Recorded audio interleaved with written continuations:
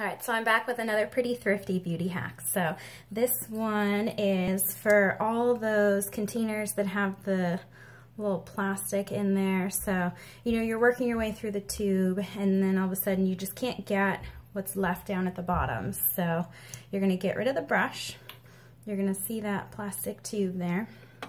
You're gonna take a pair of tweezers and then you're gonna kind of dig to the side until you start to see it raise up a little bit, and then rotate to do the exact opposite on the other side. So this is essentially the plastic ring that keeps it from pouring over, but when you have nothing left, you might as well get rid of that guy. So we're gonna get rid of that.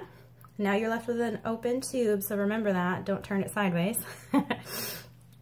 So here's one that I've already removed, and essentially as you can see it's pretty much empty. So as you're going all the way down into the bottom there, you're really, again, kind of scraping as much as you can. So make your money work for you, right? You're leaving all that unused makeup down at the bottom. So now you can see that that plastic guard is gone, but now I can get all the way down in there and use as much as possible before wasting and throwing away maybe that 10% that's down at the bottom. So again, don't take my word for it, give it a try. And then if you notice too, sometimes you can't get the brush all the way down there, so you can lay it on its side or at a slight tilt. That's what I do. And then just kind of drip it, and that way you still got whatever's left.